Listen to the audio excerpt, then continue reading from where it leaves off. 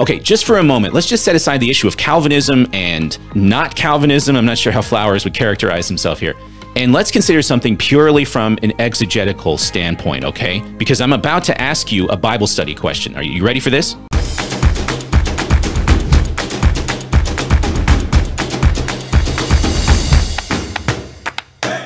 Got another one and another one. Welcome back to another Debate Teacher Reacts video, friends. My name is Nate. Thanks so much for watching and for continuing to come back and check out what's going on up in here.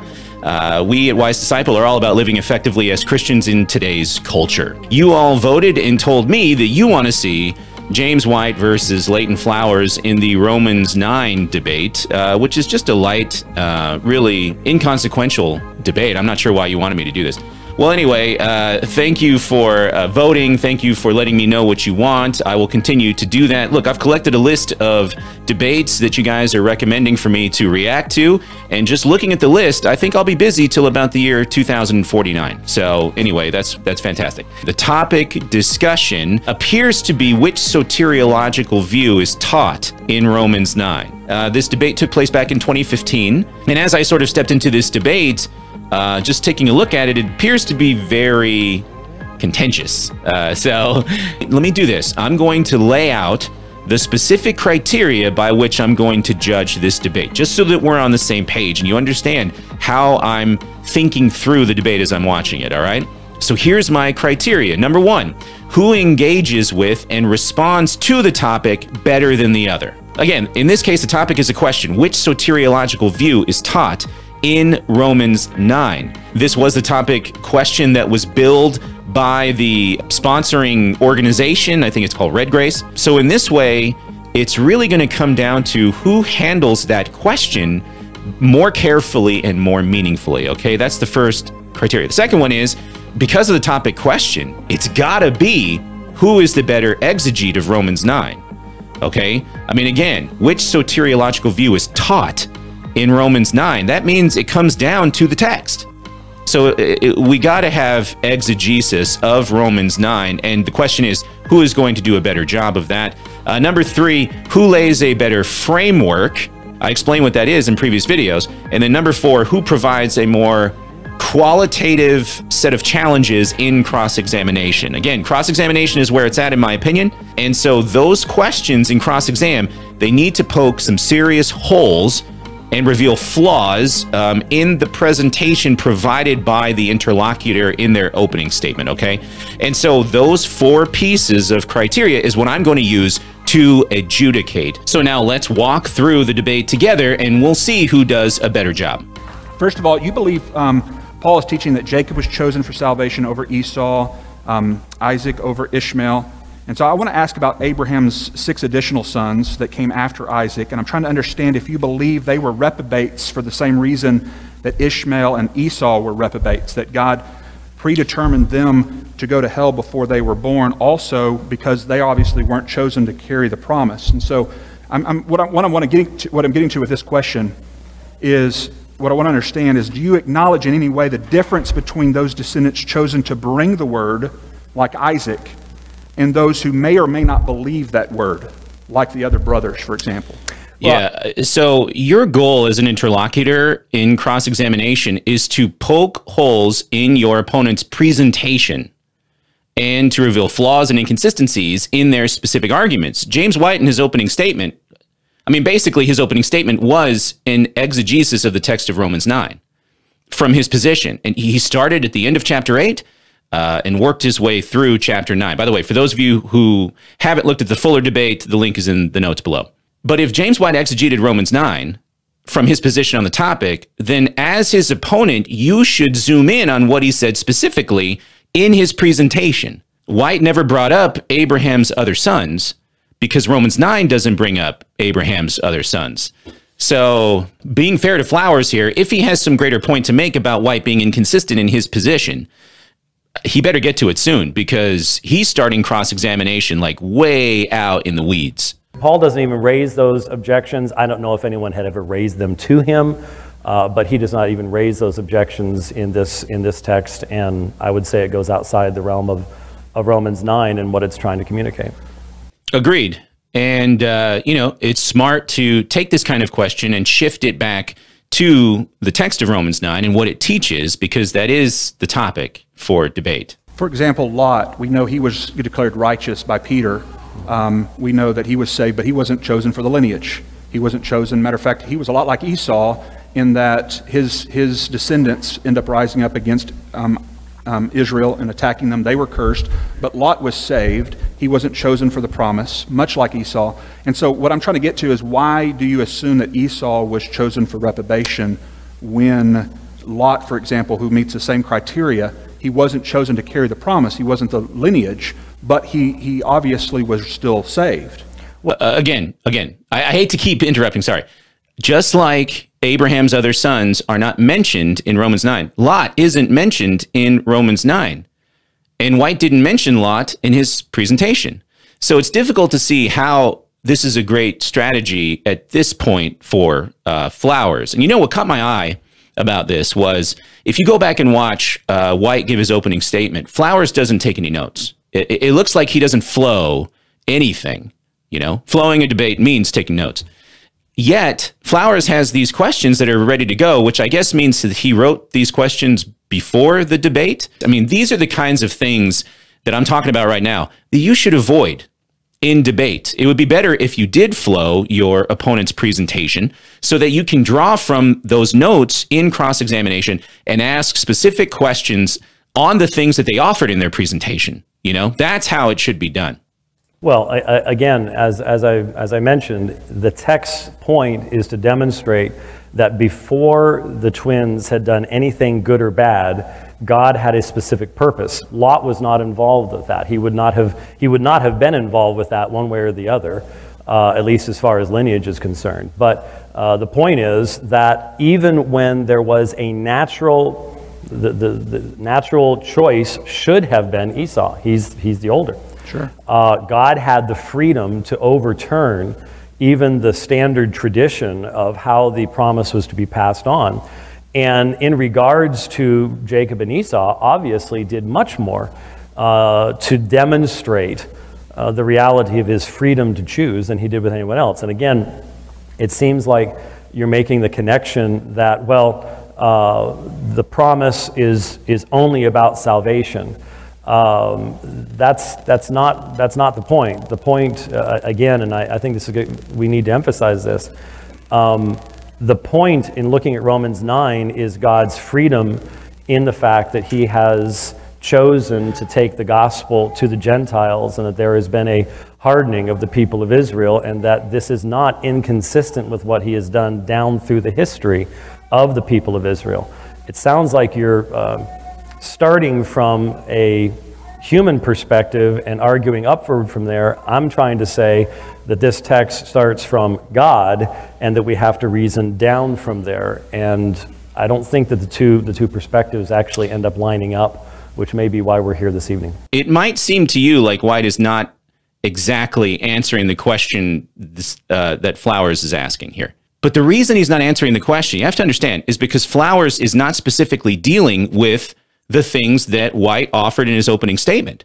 I mean, that's why White is appealing to his presentation and the overall topic question. So in that sense, he's handling himself pretty well in cross-examination, because the debate really should be focused on the topic question and the text of Romans 9. And I'm still waiting for Flowers to start asking questions along these lines. You and I both agree that verse 6 is key to understanding the entire discourse. I think we both agree that God has blessed Israel by entrusting the very word of God to come through them. I think that's a distinction when what I'm trying to draw between his choice of one brother over the other.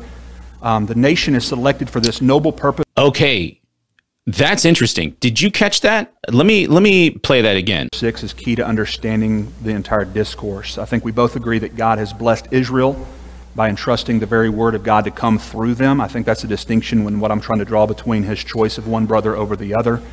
The nation is selected. So the choice that God makes, the choice of election as sort of revealed in places like verse 11 of Romans 9, you know, God choosing Jacob over Esau for his purposes of election. I mean, I think that's the phrase. These are choices of a particular people to carry the word of God forward throughout history. Okay, just for a moment, let's just set aside the issue of Calvinism and not Calvinism. I'm not sure how Flowers would characterize himself here. And let's consider something purely from an exegetical standpoint, okay? Because I'm about to ask you a Bible study question. Are you ready for this? The end of Romans 8 is, it sort of concludes with this picture of God orchestrating his family. He's bringing the family together, and Christ is the firstborn amongst everyone else in this family. And nobody can break up or separate this family of God because, verse 33 says, it's up to God who is elected. All right? So therefore, we will never be separated from the love of Christ in this family dynamic. That's the end of chapter 8. Paul steps out of that picture and begins chapter 9 lamenting the fact that his brothers, his kinsmen, as he calls them, have been cut off from Christ and are accursed. That's what he's saying when he says, I wish that I were the one who was cut off and accursed. The reason he's saying that is because his kinsmen are the one who are accursed. They're cut off from Christ, okay? And now we get to the key verse according to White and according to Flowers. Flowers agrees. Verse 6 is key. Paul says in verse 6, it's not as though the word of God has failed, for not all Israel are Israel, essentially. So verse 6 is responding to this problem going on with Paul's kinsmen. And Paul says that because he anticipates someone from, a Jewish background saying something like, well, I guess the word of God then has failed to the Jew. He gives a response. He gives his answer. Not all Israel are Israel, so the word of God has not failed. So here's a Bible study question. Why would a Jew question the word of God right here in verse 6? Is it because they are concerned that they will no longer be the group that carries forward the very words of God, as this is Flowers' position? Or is it because they are concerned that they are no longer in the family of God?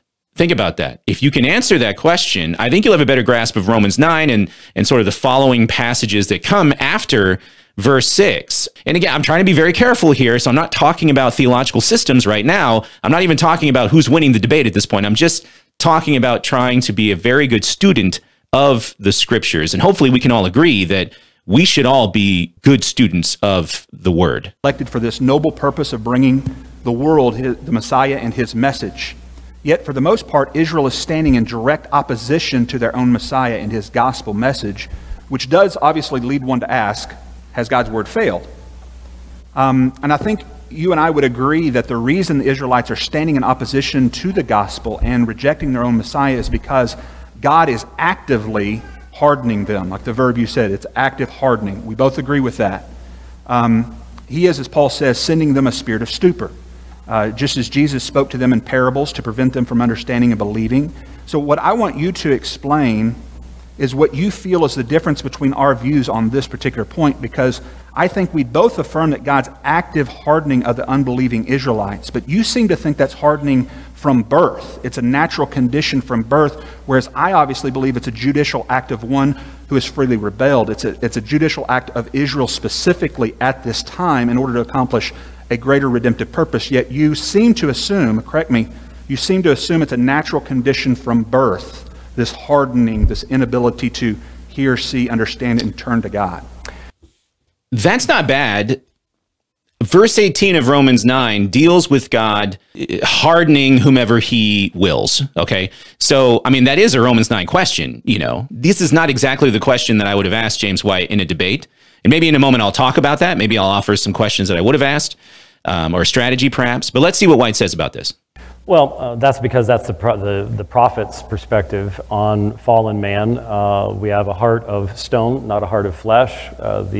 The picture that is drawn is of a valley of dry bones. The psalmist makes it very clear that we have gone astray from our mother's breast. We were born altogether in iniquity and sin. We can no more do good than the leopard can change its spots. And so this is the consistent testimony. It certainly is how the book of Romans began. There is no God seeker. There is no fear of God before their eyes. This is simply the biblical teaching on the fallenness of man. But one of the things I hear you saying and sort of putting into your presentation here, especially even in the first 5 verses, was this idea of Israel's being called to be the mechanism of proclaiming the message of the Messiah. And I have a real problem with that, because the whole point of the final verses at the end of chapter 9 is that it had always been God's intention to take the message to the Gentiles. It had always been God's intention that, verse 25, I will call those who are not my people, my people. Those who were called Lo Ami become Ami. So all through the Gospels, you have these prophecies that this is what God's intention was from the beginning. And it sounds to me like you're saying, well, God's intention was this, and now he's changed that, and I don't see that is actually a sound position to begin from. I wonder if Flowers will simply counter with, Dr. White, it's not that the Gentiles are included that is a surprise, it's that a large number of the Israelites are not. But again, I mean, these are questions that I would not have asked White. I mean, one of the major sort of tent pegs that I would be trying to attack based on White's presentation is his identification of the word call in both Romans chapter 8 and Romans chapter 9. That is, White says that God's calling is understood the same in both chapter 8 and 9, okay?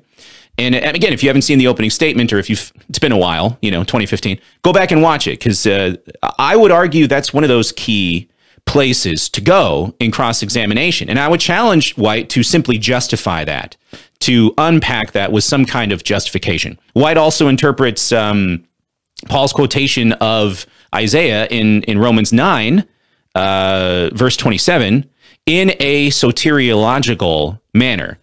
I would challenge him to justify that as well. Explain it step by step and start from the beginning, because these are the kinds of questions that would have been better for Flowers to pursue, or attempt to pursue. I mean, instead he's asking these other questions that kind of tack on concepts that are found in Romans 9, but they're not directly dealing with James White's presentation. And that's a problem. R.C. Sproul Sr. wrote, double predestination or equal ultimacy is the view that God works in the same way and in the same manner with respect to the elect and to the reprobate. In the case of the elect, regeneration is a monergistic work of God. In the case of the reprobate, sin and degradation are a monergistic work of God. This clearly makes God the author of sin. Such a view is indeed monstrous assault on the integrity of God. It's not the Reformed view of predestination. It's a form of hyper-Calvinism, a radical form of superlapsarianism. Yet you, along with several other scholars, have argued, quote, the Bible is clear that just as God chooses some for mercy and salvation, he chooses others for judicial hardening and reprobation. When he loved Jacob before he was born, he also hated Esau at the exact same time. It seems to me that Flowers is debating Calvinism. Just watching him, the particular kinds of questions that he's asking, the focus for Flowers appears to be more about Calvinism itself. Talking about Sproul, and again, that's a tactical mistake, in my opinion. He really needs to remember the topic question, which soteriological view is taught in Romans 9, and he needs to focus on White's presentation in his opening there. Does your teaching on God's active work of mercying, as you call it, and then hardening in verse 18, how does that not meet the radical form of superlapsarianism as defined by Sproul? What is the difference, and be specific if you can? Well, two things. I thought we were focusing on Romans 9, but we can leave that if you need to at this point. Secondly, I can guarantee you something, knowing R.C. Sproul personally, he's on my side of this debate tonight. Well, and the other problem, too, is that, so now Romans 9 is brought into the question, isn't it? And you kind of have to know these concepts and terms here in order to keep up. But the problem with Flowers' question is it's misleading, because the quick reference to, in the question there, to like God's choosing Jacob and Esau before they were born and had done anything, and then immediately is talking about judicial hardening, it skips Paul's own progression of thought in a chunk of verses. I think it's like 14 to 18. In other words, the hardening that Paul is referring to does not come out of his talk about Esau. It comes directly out of his talk about Pharaoh. That's what Flowers has skipped over. And now there's a question trying to connect these things really quickly. It's a misleading question. And I think you've misunderstood. And I don't know how many times I have corrected the concept of equal ultimacy. I have spoken against it. Any of you who've listened to my programs know that I speak against equal ultimacy. which is the idea that the action of predestination unto life is identical to the action of reprobation unto death. There is obviously a massive difference between the extension of divine power and mercy, even seeing the incarnation that is necessary for the salvation of God's elect.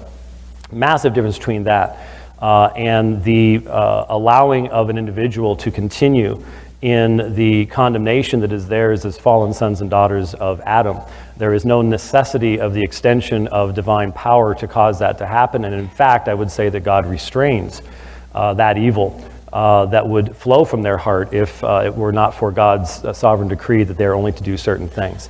So I think you've misunderstood Dr. Sproul at that point. So this wasn't a great cross-examination by Flowers. He didn't flow White's opening, and so he asked questions that were not directly related to White's opening statement, which then veered the discussion away from the focus of the topic question. And White, in his responses, kept trying to bring the discussion back to the topic as often as possible. I would say White has the upper hand right now in the debate. What if your understanding of what quote-unquote Calvinists believe about judicial hardening is false?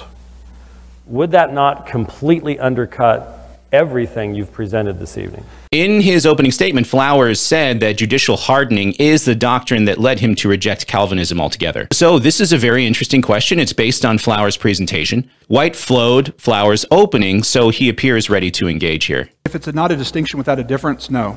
And that's what my contention is that Calvinists try to make a distinction between what they think is judicial hardening. For example, they say things like, well, they're not as evil as they could be. They're not as bad as they could be. God restrains them. And I've never understood that concept, because if God determines all things that come to pass, what's he restraining except his own determinations? And so what I think is happening is the Calvinist is making an assertion that yes, there's a difference between judicial hardening and total inability, but there's a distinction without a difference, because I have not heard any Calvinist say that mankind is born able to see, hear, understand, and turn, and so as to be healed. Instead, they say the condition of a man is unable to be able to see, hear, understand, unless they're given a new heart and new eyes. So, just being super picky about style here, I would have worded this response by Flowers a little bit more clearly. It's an interesting response that he makes. Maybe it would have been better if it was said something like this, well, if total inability is true and man will never seek after God, but that's Romans 3, right? Well, then why must God harden the heart of that kind of man? Shouldn't they be left to their own devices, without a hardening having to take place? It seems redundant, which is literally, I think, what Flowers said in his opening. That's probably Flowers' best bet here. It could have just been said a little more clearly. Professor Flowers, you said that Clement, you quoted from Clement of Rome, yes? Yes, sir. And you said we have a lot of his writings. Could you list them? List them all? Ooh. Okay, standard cross-examination question. If you're going to say that you have sources, if you're quoting somebody, you should be able to cite them specifically. Isn't the fact that we have one epistle of Clement to the Corinthians and the rest are pseudo-Clementine? Thus, right? Although we are born neither good nor bad, we become one or the other, and having formed habits, we are with difficulty drawn from them. Yeah, that's the quote. But you said we have lots of his writings. Isn't the reality? I've got 5 more.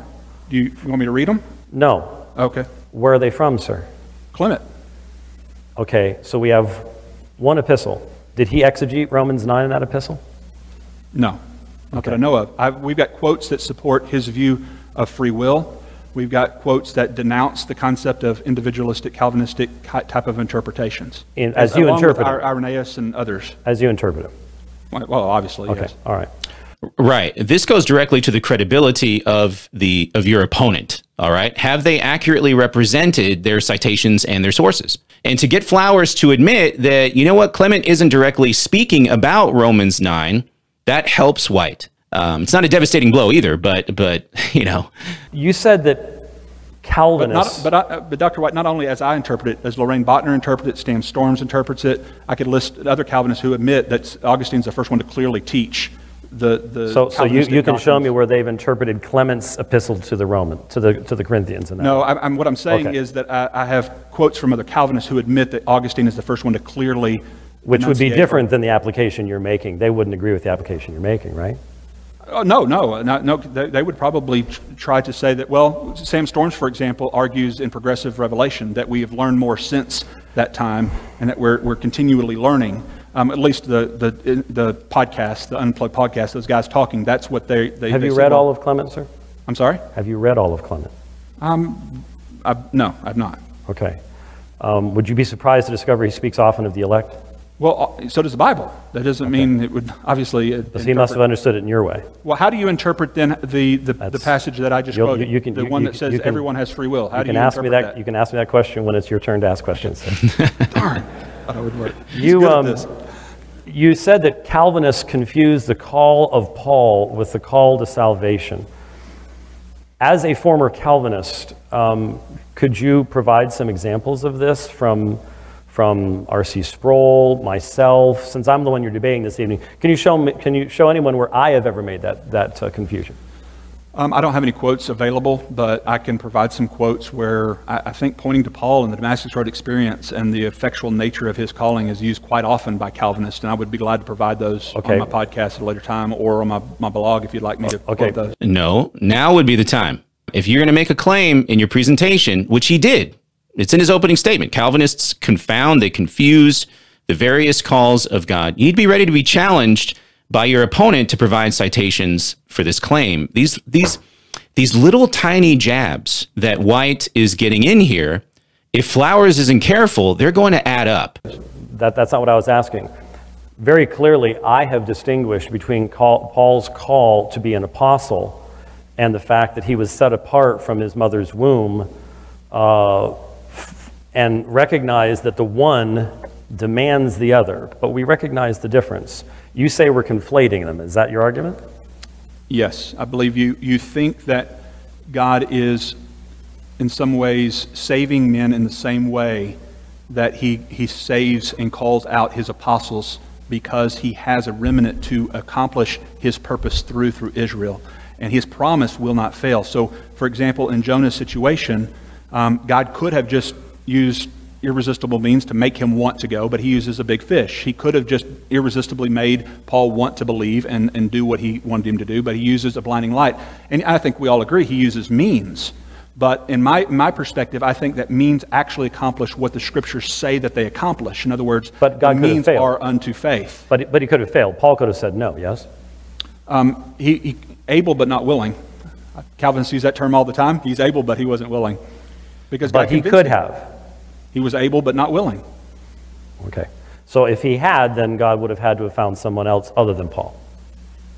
Well, I'm not denying God's foreknowledge. I'm not denying God's abilities to know what his plans are. And again, so if God knew, then he couldn't have, right? I'm sorry? If God knew, then he couldn't have. Or God's foreknowledge. Again, just being super picky here, but if I were up against Flowers, I'd really keep trying to bring him back to Romans 9 and force him to do something that he didn't really do much of at all, which is exegete Romans 9. The topic question is what it is. If Flowers is correct, then he needs to be able to, from the text, show that the text teaches his particular view. My questions would be more bringing him back to elements of Romans 9 that perhaps don't agree with his interpretation from the opposing viewpoint. And so I don't know if I would spend a whole lot of time on this. Could have been invalidated, right? Well, God foreknows the free choice. He doesn't foreknow his determination. And that's the distinction philosophically that I really don't want to go down that road. Not because I can understand that, yeah. I let William Lane Craig take that one. He won't do it either. Well, he won't. You said that you can't trust a God who has two wills. God said, "Thou shalt not murder," right? Correct. Is that the will of God? Yes. Okay, White is setting a garden path here. These are setup questions, Flowers. You know, make sure you don't get pinned. In Acts 4:27 and 28, was the early church wrong to pray and to confess that what Herod and Pontius Pilate and the Jews and the Romans did, God's hand and purpose predestined to occur, which was specifically the murder of the only innocent man who has ever lived? Yeah, I wrote a blog article on this, the three main texts that Calvinists often refer to, Genesis chapter 50, the selling of the brothers, obviously Israel being hardened as Pharaoh was hardened is a big one, and then again the crucifixion of Christ. And as I've reminded in my podcast and other places, we do believe God determines some things. God does step into human history, and very similar to what maybe even compatibilistic arguments are in how God works these things out through judicial hardening, that he brings about his purpose. So he blinds the Israelites in order to do what? To ensure the crucifixion. And so, yes, God does determine some things, but it's for a redemptive purpose, like the cop hiding himself. It's for the redemptive plan. It's not to condemn them because they too could be saved. It's not a condemning from birth to death. Was Herod condemned for his actions in the death of Christ? I would assume so. Pontius Pilate? I would assume so, yes. Was it eternally God's intention for the cross to take place? Well, I think the word intention gets misapplied because when we say intention, you talk about God having the intention of the evil happening, where I talk about God's redemptive intention in the evil happening. And so there's a distinction. Michael Brown and you go around and around about this too, where God is redeeming an evil for good, and he's taking their evil intention and turning it around. He's redeeming that evil intention for a good thing. And in his meticulous providence, he's able to do that. But in his sovereign abilities, he's able to do that. But that doesn't mean, from my perspective, that we deny human responsibility in the ability to respond and make real choices within time and space. Let me try it again. Was it God's intention from eternity that the Son of God become incarnate and die upon Calvary's tree? I don't think you answered that question. Well, I was defining the word intention. And all right, yes, if you'd like to use, was it his will? Was it the choice of the triune God? Use whatever term you wish, but did God intend in eternity past for the second person of the Trinity to enter into flesh and die upon Calvary's tree? And that's what I was attempting to answer in saying that proof that God uses determinative, if you want to call them that, determinative means to bring about the redemption of all mankind does not prove that God also uses deterministic means to bring about all the sins that need redeeming. That's my... So from Flowers' perspective, it is advantageous to press the point about clarifying from your particular perspective. You know, you have to make sure that you're not being pinned by your interlocutor, and James White is, at this point, trying to pin Flowers. On the other hand, this gets tricky because if you don't play ball with some of the easier questions in your opponent's garden path, then you're not really answering the question. And the judge will in this case, the audience is the judge. So the audience is going to notice this. What Flowers should have done is just answer the question simply and clearly that White is asking. You know, because there is one simple answer for White's question, and then attempt to provide further clarification from, you know, the particular perspective of Flowers until, you know, White steps in and asks another question. And by the way, I don't know if you noticed, but White's kind of interrupting Flowers here a little bit. In official cross-examination, it is perfectly acceptable to interrupt your opponent if you think they are not answering your question. Okay, so actually, White, as I'm noticing, is holding back quite a bit. Because there are a few times where he decided not to press a little bit harder. My argument is that sometimes people look at Calvary and they say, well, God used determinative means to bring about Calvary, so he must have brought about all the sin that was being redeemed at Calvary. And that to me is a gross overstatement of what the cross is. The cross is called by Calvinists the worst evil of all time, but the Bible never calls it the evil. The Bible calls it redemption. God is giving up his own life. He's stepping in. He's self-sacrificially giving himself, much like Paul expresses at the beginning of this chapter, willing to sacrifice himself for the sake of his brethren. This debate was a little difficult to watch, okay? And the question of who really won, it just does come back down to the criteria that I laid out at the beginning of the video, okay? There are 4 things that I looked at. Number 1, who engaged the topic better? In terms of presentation, argumentation, in terms of cross-examination, who engaged the topic better? Again, the topic was which soteriological view was taught in Romans 9. White clearly engaged the topic better than Flowers. Flowers was debating something else. Maybe it was like, is Calvinism false or something? Or, you know, is Calvinism really biblical? But Flowers never properly exegeted the text of Romans 9. And that's gotta be, based on the agreed upon topic, that's got to be a significant part of your strategy going into this debate. White recognized that, and he exegeted the text to the best of his ability from his perspective, and Flowers just did not do that. This leads to the second criteria, number 2, who exegeted Romans 9 better? Well, only one person really exegeted Romans 9 in this debate, okay? You got to go back to the opening presentations to notice that, but White did that. What Flowers did was, it seems like he provided a lecture against Calvinism and for his particular viewpoint, and then he provided various biblical texts to support his lecture. Some of them came from Romans 9, but some were not.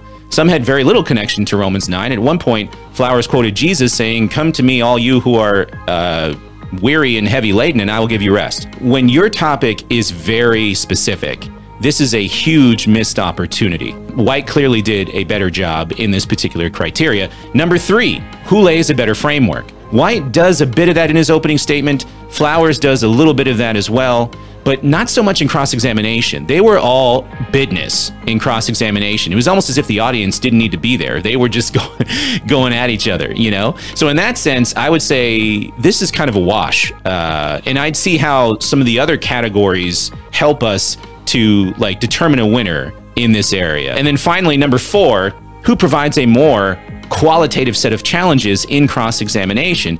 With this category, it comes down to pressing your interlocutor specifically about their presentation. Flowers hit White with questions about Calvinism and Romans 9, but they weren't based on White's presentation.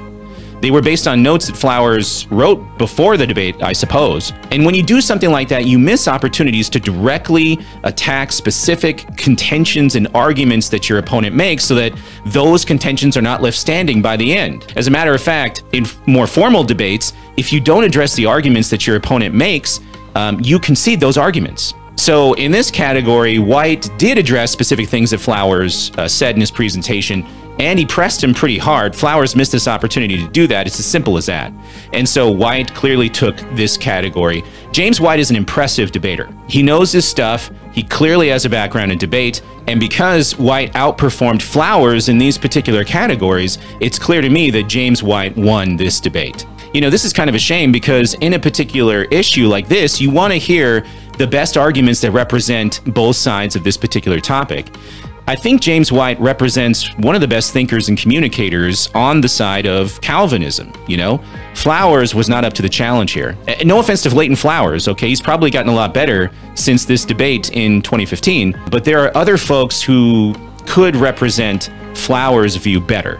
N.T. Wright, you know, and his sort of new perspective on Paul probably could have stayed close to the text of Romans 9, exegeted it, and provided the same kind of argument that Flowers was making, which is what Flowers should have done, you know? Who knows? Given some time, maybe Flowers and White should revisit this issue in a future debate, and we'll see what comes out of that. Well, those are my thoughts. As always, let me know who you think won the debate, particularly those of you that watched the full thing. Let me know in the comments below, and if you have any ideas about who you want me to react to next, definitely let me know as well. Again, this is a family discussion, so let's continue to represent as family, all right? Stay wise, friends, and I'll see you on the next one.